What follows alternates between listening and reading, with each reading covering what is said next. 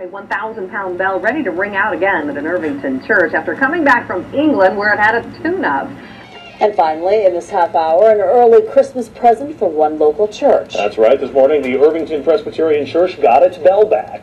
The 150-year-old bell had been in England since February, where it was being restored and eventually returned. No easy task getting the 1,000-pound bell back up to the church tower where it belongs. Members of the parish say they're looking forward to hearing it ring again on Sunday morning. 4 other bells were also installed in that tower.